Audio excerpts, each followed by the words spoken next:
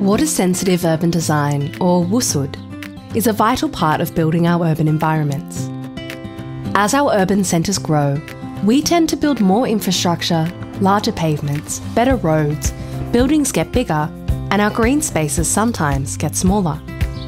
What was once a house and a backyard with a tree is now a block of flats.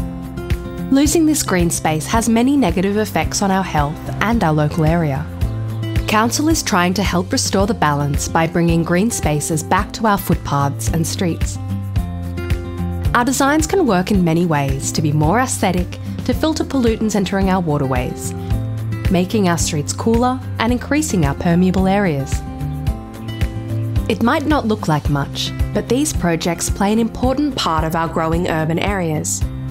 Some of them are as simple as incorporating gardens with low water demanding plants to replace concrete or paving. Other more complex systems involve using plants as biofiltration units to filter and remove pollutants and litter entering our waterways.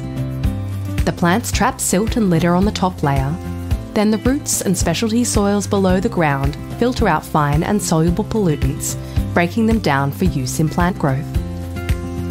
Below all of this is a drainage layer that drains away the filtered stormwater before it travels to our creeks, harbours and ocean. These gardens target pollution at the source and improve the aesthetics of our urbanised areas, making them a valuable part of our landscape design.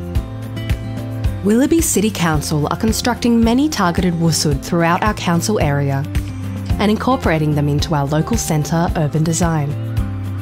These projects are being built to make our community a better place to live, working with urban growth while retaining the benefits nature can bring to our urban environments.